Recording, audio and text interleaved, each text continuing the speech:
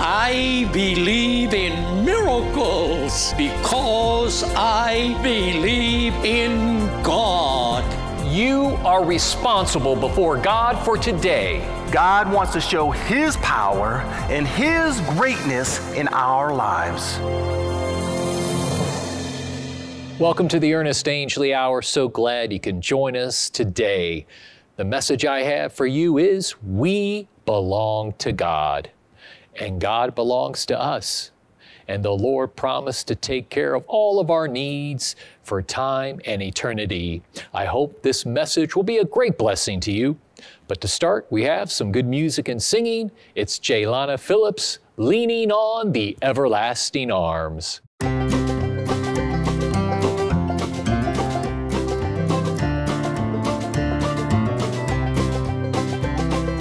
What a fellowship, what a joy divine, leaning on the everlasting arms.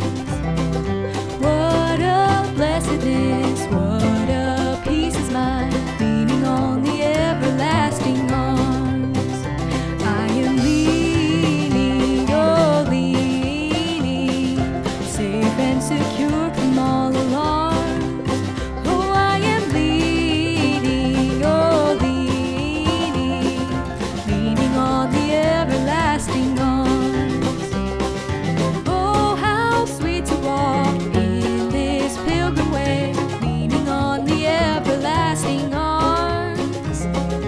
Oh, how bright the path grows from day to day, leaning on the everlasting arms. Oh, I'm leaning, yes, leaning, safe and secure from all alarms. Oh, yes, I'm leaning, yes, leaning on the everlasting arms. Oh, I'm trusting in Jesus, abiding in Jesus, leaning on His everlasting arms. Oh, I'm working for Jesus, ever praising my Jesus, leaning on His everlasting arms. What have we to dread? What have we to fear? Leaning on the everlasting arms. We have blessed peace with our Lord so near, leaning on the everlasting arms. Oh, yes, we're leaning, oh, leaning, safe and secure from all alarms. Oh, yes, we're leaning, oh, leaning on the everlasting arms. I'm gonna keep on leaning, leaning on those everlasting arms. My Jesus loving arms. Tonight's message, I believe it's a very sobering message, thought-provoking, I trust. The Holy Spirit helped give me this message, the scriptures, the thoughts to go with it, and it's preparation for Jesus' return.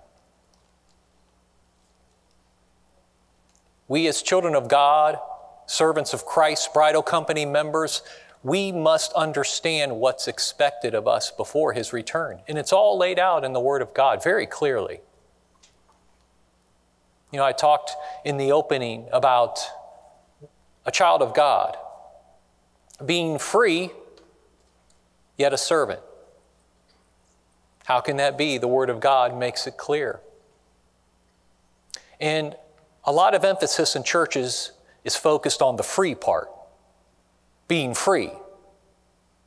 And yet, a lot of times it's neglected the part about belonging to God and being a servant. And when you neglect that part, you come up short. And the Word of God says so. Jesus' words say so. And you know, in this late, dark, spiritual hour that we live in, people can have every right or excuse they can think of to not keep in there with the Lord like they should. to not serve Him as they should, to not sacrifice for Him as they should. But it is that hour, a late, dark, sleepy, spiritually sleepy hour. And many people, they're falling under that spirit of spiritual slumber, growing very drowsy. And you can't afford to in this hour. And it's brought out in this message tonight. But to start this message, when a person comes to Calvary, we're going back to the very basics. When they come to Calvary, they are redeemed by the blood of Jesus Christ. That means forgiven and cleansed of all sin and unrighteousness, freed from all the guilt and condemnation, to then be made miraculously born again, to be made sons and daughters of God. And it tells us in Romans 8:17, and if children, then heirs, heirs of God and joint heirs with Christ, if so be that we suffer for Him, that we may be also glorified together. So you're an heir of Christ. What a privilege, what an opportunity. But in the next sentence, there's also suffering involved with being that child of God. You won't have an easy life here on this earth if you're a true child of God. You'll have tribulation, you'll have persecution, you will have sufferings. Follow along with me here in this. There's a definite pattern in where I'm taking you. Children of God, you're an heir of God. As an heir of God, you possess a divine heritage, which is called the New Testament will. Jesus is the testator. He would enact this will. He would put it into force by His death on the cross. It tells us in Hebrews 9:16 and 17, for where a testament is, there must also of necessity be the death of the testator. For a testament is of force after men are dead. Otherwise, it is of no strength at all while the testator liveth. If you have a rich uncle, none of it belongs to you until that rich uncle dies. But when he dies, then the inheritance is yours.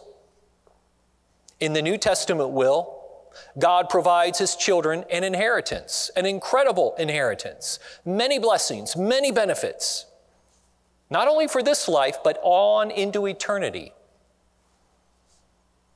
However, as the case is, many times with a will, often there are conditions to be met or requirements to be fulfilled that are laid out in the will before the beneficiary can receive the inheritance. So if that rich uncle leaves you all of his wealth, he may include certain stipulations that you have to meet in order for this inheritance to be yours. Tonight, I want to highlight some of the stipulations in the New Testament will that are attached to the benefits and the blessings in this will for this life and into eternity. The first stipulation, 1 Corinthians chapter 6, verse 20. For ye are bought with a price. Therefore glorify God in your body and in your spirit, which are God's. You belong to God. He bought you with a price. The New Testament will, which is a child of God's divine heritage, stipulates that even though you have been made free, you belong to God. How can this be? How can we be free and someone own us? Well, God sacrificed His only begotten Son at Calvary. He used His Son's shed blood to purchase your redemption, to free you from Satan's bondage and sin's captivity. Being made free to fulfill your service unto the Lord and glorify the Lord in your body and spirit in this earthly life, your body. Paul goes further with this in 1 Corinthians 7, verses 22 and 23. He's speaking of children of God. For he that is called in the Lord, being a servant, is the Lord's freeman. So you are a servant of the Lord, and you're also the Lord's freeman. You're free. Likewise also he that is called, being free, is Christ's servant. Ye are bought with a price, the blood of Jesus. Be not ye the servants of men. The divine blood of Jesus has purchased every child of God. Your debt, your gratitude, O child of God, is unto the Lord, not unto any man. Unto the Lord. Because no man could pay such a debt that you owed and redeem your soul, only Jesus. Every child of God is to obey the word of the Lord over people's opinions, over their theories, over their philosophies. The word of God is paramount because you belong to God. It is important for every child of God to establish this in their mind. Being born new is not a guarantee that you will make it into heaven. Understand this. Understand what I'm saying. Your salvation experience is not the end of life's journey. Your salvation experience is only the beginning. Your redemption through the blood of Jesus, what that does for you, it qualifies you to start a journey that leads to heaven. Isaiah chapter 35, verse 8. And an highway shall be there, and a way, and it shall be called the way of holiness. The unclean shall not pass over it, but it shall be for those, the wayfaring men, though fools shall not err therein. Hundreds of years later, after Isaiah the prophet wrote this, Jesus comes on the scene. And in the Sermon on the Mount, he expounds upon it. He called it the narrow way. Matthew 7:14, because strait is the gate and narrow is the way which leadeth unto life, and few there be that find it. The narrow way that leads to heaven is a path of God's holiness that the spiritually unclean cannot travel. They cannot put their spiritual feet upon this path. They must first be born again and cleansed of all sin to put their spiritual feet upon this path and start their journey to heaven. A person cannot live just any kind of life and follow the narrow way. This is why only few there be that find it. Child of God, you only have one life to live. Only one opportunity to travel the narrow way. And to help you on this journey, so that you don't lose your way, you don't stray, you don't detour and fail to reach heaven, God has provided a roadmap, and it's called the Bible. This is the map. It shows you how to travel the narrow way. In other words, it shows you how to please God in your life and how to be a blessing unto His kingdom in your life. Also, He has provided the Holy Ghost to live and dwell within children of God as they journey on the narrow way. Jesus said He would be a teacher and He would be a guide. And Jesus said it was necessary for the children of God to receive the Holy Ghost baptism. Because with the Holy Ghost in your life, He will guide you from day to day on this journey of the narrow way. Now, for a person to start out on the narrow way, traveling a spiritual path that they are completely unfamiliar with. Then to neglect the help, the tools that God has provided to make the journey, this can only be categorized as either foolish, arrogant, lazy, deceitful, or all of the above. To travel a path you've never traveled, provided tools to help make the journey, and then neglect those tools, that's just utter foolishness. Many have tried to walk this way on their own, and they didn't make it. They lost their way. Taking shortcuts, detours, or a path of their own choosing. But there is only one way that leads to heaven. God's way. The narrow way. There are no detours, no shortcuts, and no turning back. Listen to this stipulation laid out in the New Testament will for children of God to collect their heritage.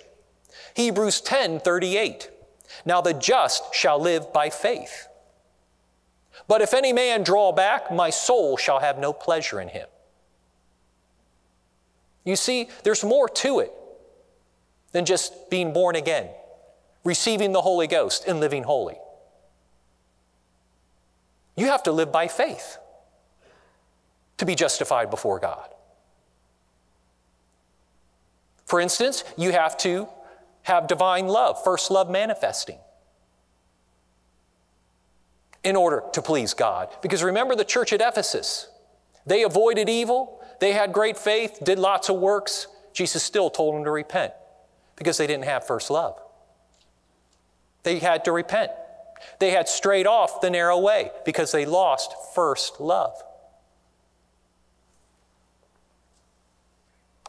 When the way becomes difficult on the narrow way and life is not to your satisfaction, don't think that you can step off the narrow way, take a shortcut in self, a detour in the flesh, make your own path and way, and still think you're going to go to heaven. God takes no pleasure in disobedience. And this is what every child of God must have established within themselves. He takes no pleasure in disobedience. And I'm going to highlight this even more later in the message.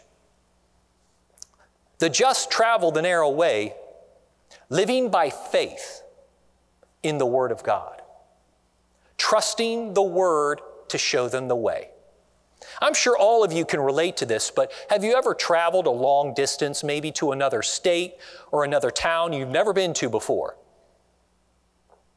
And in the past, you'd pull the map out. Today, it's a navigational system. So here you are, journeying to a place you've never been. You have your map, you have your navigational system, and it says in 1/4 mile, make a left.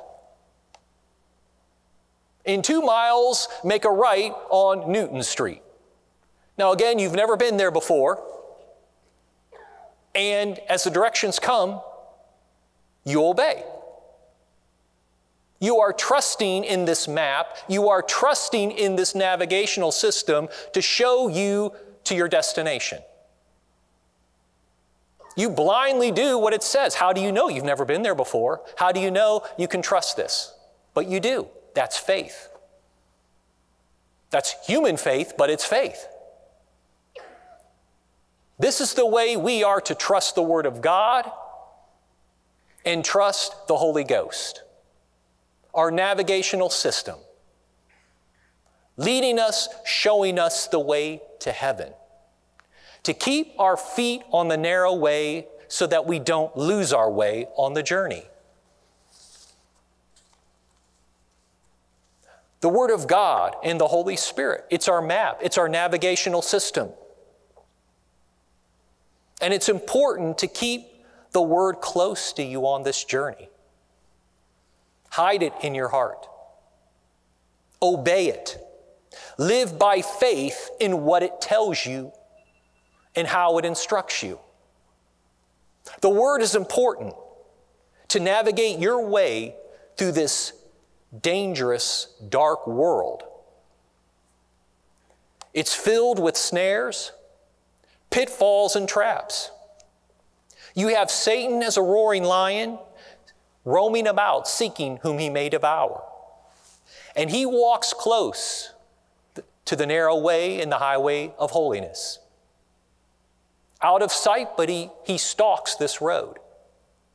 For those who become careless and negligent, for those who become selfish, and those who want to go their own way, take that shortcut, take that detour, or those who become negligent, spiritually lazy, and start straying off that narrow way. Satan will stalk you, hoping to get you off just far enough from that path so that he can take you.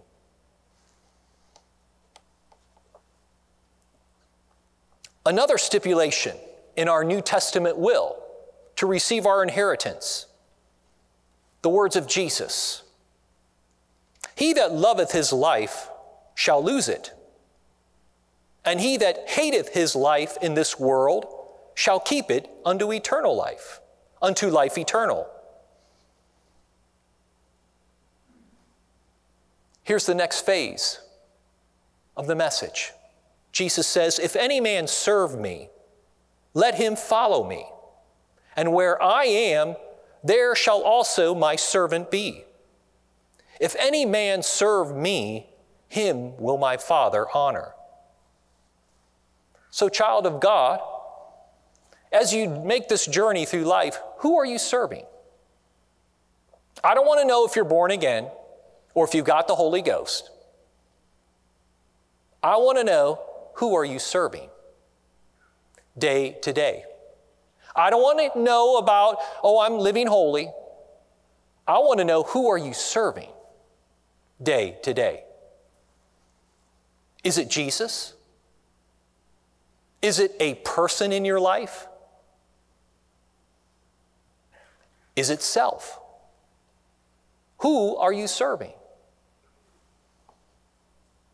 Again, the stipulation is laid out by Jesus to inherit this divine heritage.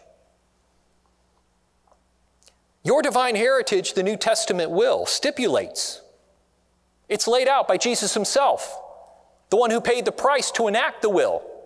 Your primary purpose in this life is to serve the Lord of your own free choice. That's how you can be a free man and yet a servant. You serve the Lord, but you are to do it of your own free choice. God will not hold a gun to your head and say, I let my son be killed. You will serve me. He doesn't do that. Every person is of a free moral agent. They have the power to choose. So when you are born again, your feet are put on the narrow way, you have a choice to make. How will you make this journey? Will you follow the narrow way all the way that leads to heaven? Will you use the roadmap, the navigational system, the Holy Ghost, the Word of God? Jesus said, those who seek to lose their life in servitude unto Him, they will preserve their life into eternity. That's how you lose your life. You lose it by freely giving it to Jesus in servitude. But those who save their life for selfish purposes and selfish gain will lose it in the end.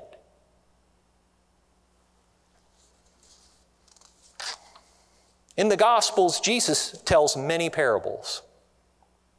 And the definition of a parable is a simple story used to illustrate a spiritual lesson. And in putting this together, I went to many different parables throughout the 4 Gospels.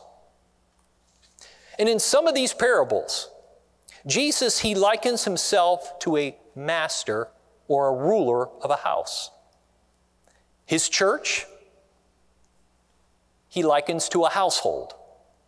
His followers, to servants in his household. Now, in certain of these parables, the theme is somewhat the same, very familiar. The master, the ruler, goes on a long journey. And the servants of the house, they are responsible unto him even though he's away. They are responsible to do their master's will, even when he's not present. Now, in studying these parables, the responsibilities include keeping the house in order, serving their fellow servants, increasing the talents that their Lord had given them before he left, forgiving their fellow servants of debts, just as their Lord had forgiven them, watching and being ever ready for their master's return. These are some of the responsibilities. But one spiritual lesson from all of these parables that Jesus taught, that is true in all of them, that is, a child of God's life is not their own. Traveling the narrow way cannot be done for selfish reasons. Don't think, I want to go to heaven, I'm going to travel the narrow way. You travel the narrow way God's way. And as you do that, a servant of the Lord, you will reach your destination, heaven.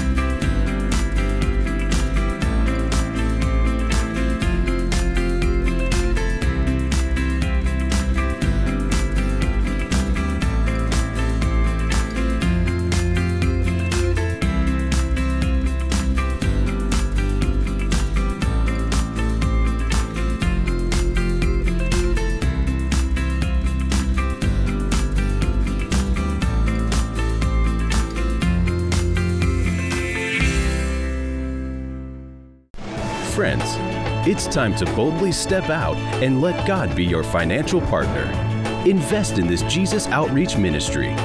We not only reach out to the world, but also to your local community.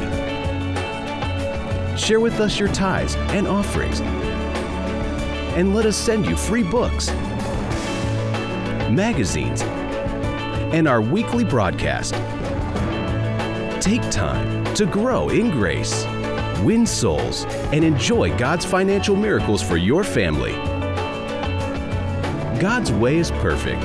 Prove God and His promises.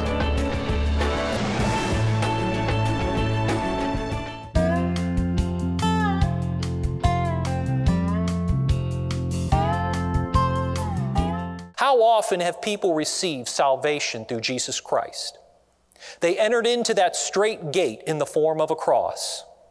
They set out on the narrow way, only to journey. And then over time, they lose their way. And they don't even realize it. They've strayed. And then one day they wake up in eternity. And the destination was not what they expected. Instead of living by faith in the Word of God, a servant unto the Lord, they journeyed in selfishness, their confidence in the flesh. And the pride of their heart deceives them. And they lose their way and they don't even realize it. Following self and not the leadership of the Holy Ghost. How can you follow self in life on a journey you've never traveled and not lose your way?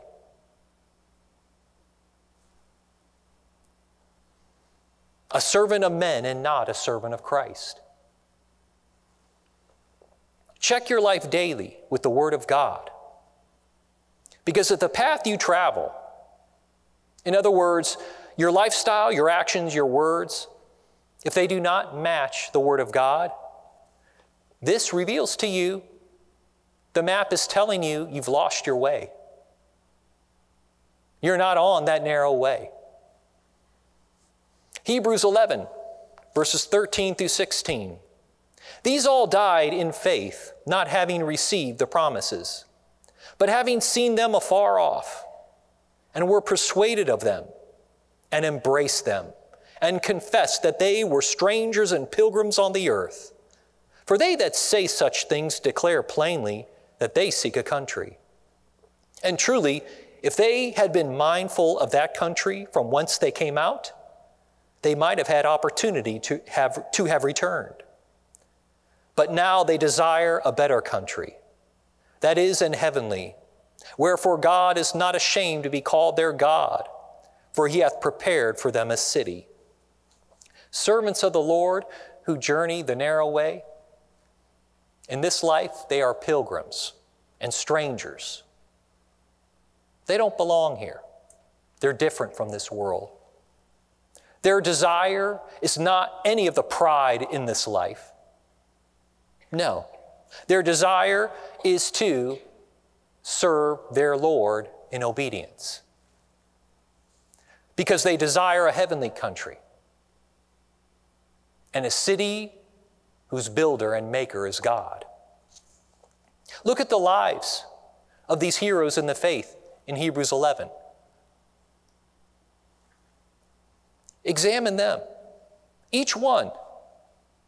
They live their life as freemen, yet servants. What do I mean? Well, look at Enoch. Enoch pleased God. He pleased God because he lived by faith. He served the Lord and was raptured. And he was the only one taken. Not his friends, not his neighbors, not his family members. He was the only one living by faith. And the Lord took him. Then you have Noah. He was a free man. God warned him of a coming flood. He believed God and he obeyed. In other words, Noah then proceeded to give his life in servitude to do the will of God and build an ark to the saving of his household. He was free, but yet he belonged to God in servitude. You have Abraham. He believed and obeyed God. When he was called out from his people and country to go and live in a place he did not know, a place that God chose. Again, he was free. He didn't have to do this, but when God called him, he believed and he obeyed. And he spent the rest of his life living in tents, tabernacles, roaming and wandering the promised land. A servant of the Lord. He chose to be a servant of the Lord. He did not choose his own path in life. God chose it for him and he walked it. Abraham steadfastly believed when God told him he would have a son by Sarah. And by that son, a great nation would arise to bless all nations. So Abraham obeys God when God commands him to sacrifice his son Isaac. This was not Abraham's choosing, nor did God force him to do it, threaten him to sacrifice his son. He simply told Abraham to do it. And as a free man, he obeyed in servitude unto the Lord, to even sacrifice his only son. Because God told him that his seed would be through Isaac, he knew God could not lie. And he knew God would raise him up. Abraham, a servant of the Lord, lived by faith, believing and obeying God.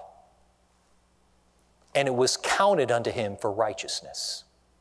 This is how he was justified before God. He believed God and he obeyed God. Same thing with Noah. He believed God, he obeyed him, it was counted unto him for righteousness.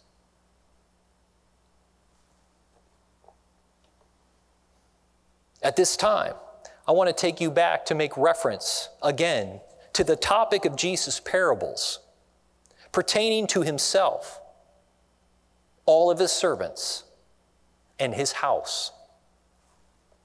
At the end of most of these parables, Jesus would usually detail in the parable how, upon the master's return, the servants would then be summoned and they would have to give an account for themselves before their master.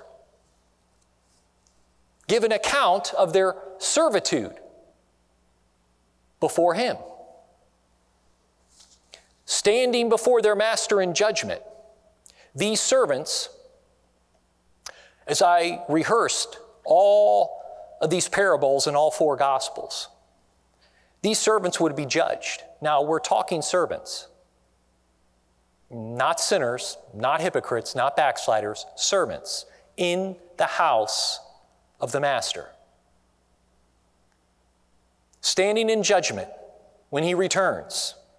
Some are found to be wise and faithful. Some are found to be blessed. Others, good and faithful.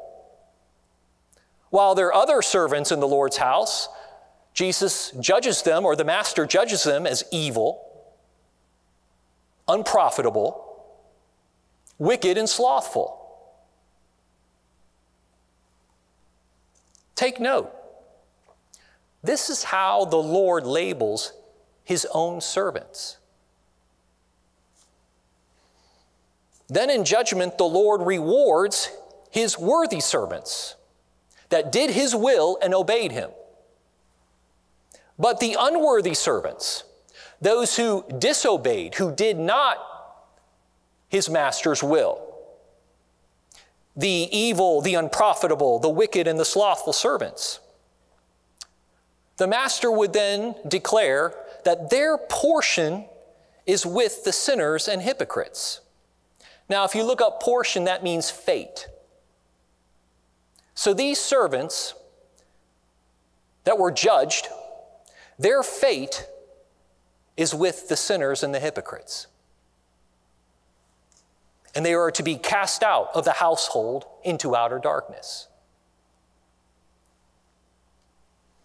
So by Jesus' parables, we understand that even though Jesus, our master, is away from us, we as his servants in his household, we have certain definite responsibilities before him, even though he's not here.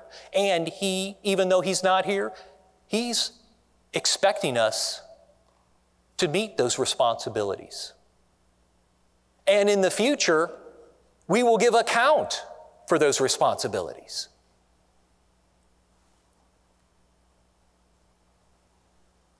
In judgment, he will determine our fate. You see why Jesus said then in Matthew chapter 7, verse 21, "Not everyone that saith unto me, Lord, Lord, shall enter into the kingdom of heaven, but he that doeth the will of my Father which is in heaven." Not every servant's going to make it. People can identify themselves as being a servant of the Lord, but only the obedient servants will enter into the kingdom. Child of God, yes, you may have been born again. You may, at one point in the past, been baptized in the Holy Ghost. But since then, how are you living? Are you studying your roadmap to show yourself approved unto God, a workman that needeth not to be ashamed before God, rightly dividing the word of truth? Have you quenched the Holy Spirit in your life, your navigational system that will guide you and direct you?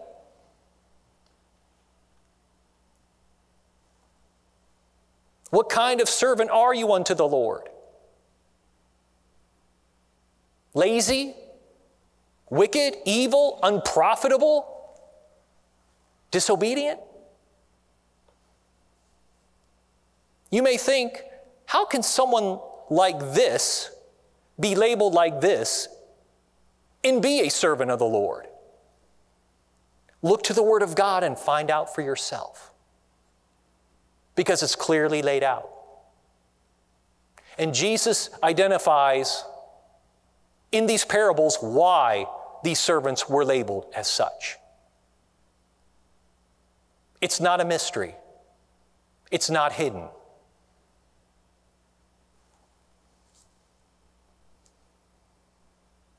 In Luke chapter 12, Jesus warns in a parable of his return to his household and then judgment of his servants. And I take you to Luke chapter 12, verses 35 and 36. First, Jesus says, "Let your loins be girded about, and your lights burning. And ye yourselves like unto men that wait for their Lord, when he will return from the wedding, that when he cometh and knocketh, they may open unto him immediately." Your loins girded, and your light burning. Where have we heard this before? In the Word of God. What's the connection? What does it mean? Well, your loins girded. Go to Ephesians 6. The spiritual armor, your loins girded with truth. The roadmap. Your light burning. What keeps your light burning? Oil. The oil of the Spirit. To be ready and stay ready, you need both. The truth, the Word of God, your roadmap, and the Holy Ghost, your navigational system. Are you dressed, ready and watching? It's a late hour. It's a spiritually sleepy hour. People all around are succumbing to the spiritual drowsiness. Are you? Or are you determined to fight it? To pay whatever price to stay awake, to stay dressed, to be watching, to be ready?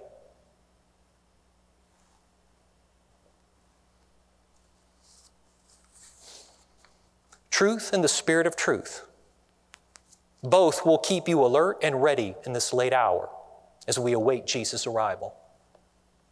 And when he does return, you will stand ready and you will be rewarded accordingly. Luke chapter 12, verses 37 and 38. "Blessed are those servants whom the Lord, when he cometh, shall find watching. Verily I say unto you, that he shall gird himself and make them to sit down to meat, and will come forth and serve them. And if he shall come in the second watch, or come in the third watch, and find them, so blessed are those servants." I can never get over this scripture reading, no matter how many times I read it, to think of it, to think about what Jesus is saying here. Humble servants of the Lord in this life, then to be exalted by the Lord in the next.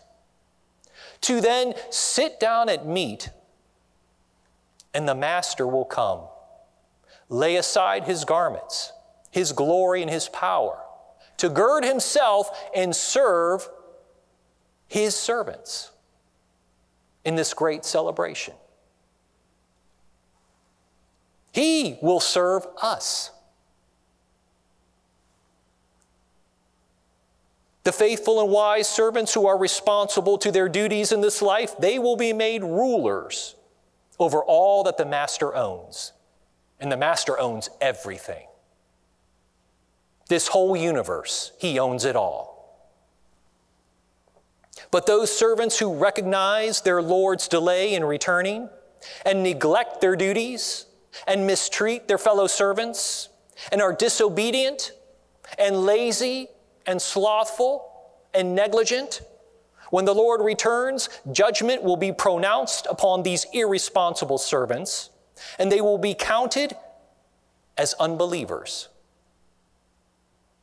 That's how the Lord will view them, as an unbeliever, and they will be punished accordingly. Luke chapter 12, verse 47. And that servant which knew his Lord's will and prepared not himself, neither did according to his will, shall be beaten with many stripes. I tell you, it's a sobering message. It's a message of judgment, but it's also a message of mercy. So now that you know the Lord's will, what will you do with it? Will you prepare and serve accordingly? Or will you be negligent?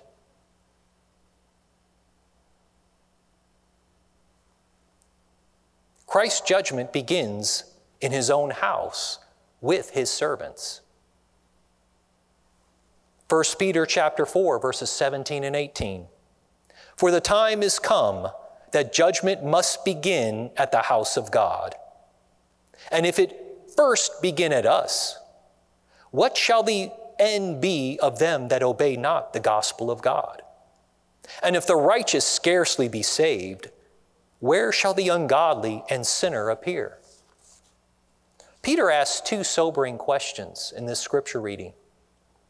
One, what is the end of them that do not obey the word of God? What is their end? Two, where will the sinner and the ungodly appear in all this? Peter notes that the righteous are scarcely saved. The righteous, scarcely saved. Scarcely means barely saved, almost not saved. This is a very humbling, sober thought. Child of God, your relationship with God, it begins with a born-again experience, but it doesn't end there. From there, it is about living a life of obedience unto his will, unto his word. Being bought with a price that only heaven could afford to pay. You belong to God. And as Paul wrote, your life is not your own. We must see ourselves as God sees us, because that's the only way we'll be able to please God and serve him accordingly. Friend, listening to this message tonight, examine your life in light of the words of Jesus the Master and what he expects. Is your life in agreement, in accordance with the word and will of God? Or is your life one of selfishness, slothfulness, neglect of the things of God? Are you careful to keep the word of God close, to give the Holy Spirit liberty? Or have you quenched the Spirit and neglected the word? Examine yourself in this mirror. Look into this roadmap daily, lest you lose your way on the narrow way and it be too late. But friend, I'm here to tell you, if there is any sin in your life, you're not on the narrow way. You may call yourself a Christian, but you cannot walk the highway of holiness with sin in your life. That's made clear in the Bible. No unclean thing can pass over this road. You must be born again to walk the narrow way. And it starts at the straight gate in the form of a cross. Come to Calvary. If there is a stirring in your heart this night, if there's any prick of conviction in your conscience, listen and yield. Let the Holy Spirit move for you and take you to Calvary. Pray this prayer with me tonight. Say, "Oh God, save my soul. Forgive me for my sins. I am so sorry that I have sinned against you, but no more. I will serve you, Lord, the rest of my life. And I believe there is power in the blood of Jesus, power that washes away all of my sin." Say, "Come into my heart, Jesus. Come into my heart, dear Jesus." And amen. And friend, if you meant that prayer, Jesus is yours. And that's wonderful. The blood of Jesus redeeming your soul. Born again, brand new. And to walk this narrow way, the Lord wants to move for your body as well, to heal you, to make you whole for His honor and glory. And Jesus said His believers would lay hands on the sick and they would recover. And I'm the Lord's believer. Reverend Steve Millar here is the Lord's believer on the platform. Many believers here ready to agree with you. And I know many of you put your prayer requests in the comments section, and that's great. But regardless whether you did or not, put your hand against mine on the screen as a form of laying on of hands. Heavenly Father, in the name of Jesus, Lord, I bring the people before you tonight. Lord, we honor the blood, that redemptive price paid for soul, mind, and body. And Lord, by the blood stripes, your word declares we are healed. Lay a healing hand upon each one. Make them whole. In the blood name of Jesus, heal. Heal in the holy blood name. Heal and let that virtue flow right where they are and move for their need. And make them well, Lord, for your honor and glory in the name of Jesus. And amen. And friend, you watch every sign of improvement and know God is moving. When you improve, that's your sign. God is working, He is moving to make you well, and give God glory for it. But you need the Holy Ghost. Oh, what a help on this journey. You must have the Holy Ghost. And if you don't have Him, it's time to seek, to tarry before the Lord until you receive, because it's a gift. God said His baptism of the Holy Ghost is a gift to His children. Nothing besides salvation and holy living is required to receive this gift. That's how necessary it is to make this journey to heaven. You must have the Holy Ghost, friend. But before I pray for you to receive the Holy Ghost baptism, anyone here tonight in need of prayer, at this time, feel free to get up, go over to the side. I'll be there to minister to you. And the rest of you, stand to your feet, come to the altar tonight. Present yourself unto the Lord. Let the Lord bless you. Let Him anoint you in a mighty way to serve Him in even greater ways, to please Him in even greater ways, to do His whole and perfect will. Because soon enough, our Master will return. He will return, and we will give an account. And let it be said of all of us here tonight that the Lord will judge us to be faithful and good servants. Well done, thou faithful and good servant. Enter into the joys of your Lord. That's the words I want to hear, and I'm sure that's the words you want to hear at the end of life's journey. Well done, faithful and good servant. And those of you need the Holy Ghost tonight, you need this power from on high. It's the only way, friend. You got to have it. Lift up your hands wherever you are. You may be at home, stand to your feet. It's time to praise the Lord. I'm going to ask the Lord to anoint you, to bless you, to receive the gift of the Holy Ghost. In the name of Jesus, Lord, I call this anointing down upon them. Lord, anoint them to receive the baptism of the Holy Ghost. In the name of Jesus, receive the Holy Ghost. In the name of Jesus, receive the Holy Ghost. Friend, if you enjoy these messages going forth on the program, as well as the music and singing, well, I'd like to invite you to pay us a visit at Grace Cathedral. We always welcome visitors to worship the Lord with us. You'll have a great time as we worship the Lord in music and singing. The Word of God will go forth in preaching and teaching. And if there's a need in your life, you will have the opportunity to receive prayer at the end of the service.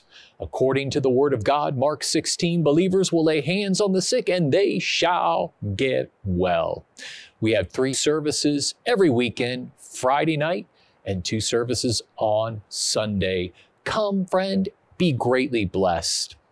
And don't forget now, if you're unable to be with us in person, you can join the service by way of the live stream. Go to our YouTube channel or our Facebook page, and there you can connect with us and enjoy the service live as the service goes forth. And you can receive prayer as well, because we pray for those who connect with us on the live stream. So you can put in your prayer request in the comments section and expect God to move for you. And don't forget, friend, to check out all our social media content. You can go to our Instagram page. We're always putting forth good spiritual content to bless you, to increase your faith. You can enjoy it any time of the day or night. And remember, friend, do help us. Keep the program on in your area. Help us to continue to win souls for Jesus. Go to our website, ErnestAngley.org, and there you can donate online. It's safe and secure, and what a blessing you will be to the Lord's kingdom. And in turn, the Lord will bless your life spiritually, physically, and financially. In fact, He promised to open up the windows of heaven upon your life and pour out blessings in abundance. So what you give is greatly needed and appreciated. And friend, if you enjoy the program or you have a great testimony, you'd like to share it with us, how God has moved for you through this Jesus ministry, we'd love to hear about it. Send it by email. You can send it to testimonies@ErnestAngley.org. Well, friend, I hope you were blessed today by this program. We look forward to seeing you again next week. Always remember, you are special to God. Every Friday on the Ernest Angley Ministries Facebook page, we invite the nations of the world to send in their prayer requests, and we cover them with prayer during our Friday night miracle service. People are responding by the thousands with great testimonies of blessing and deliverance. Need a job? Post a message. Have a sick child?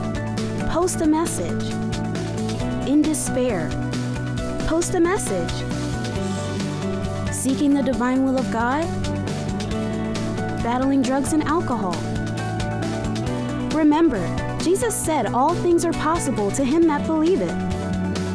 Claim your miracle by joining us in prayer, and then send us your praise report with a comment. It is that simple if you believe.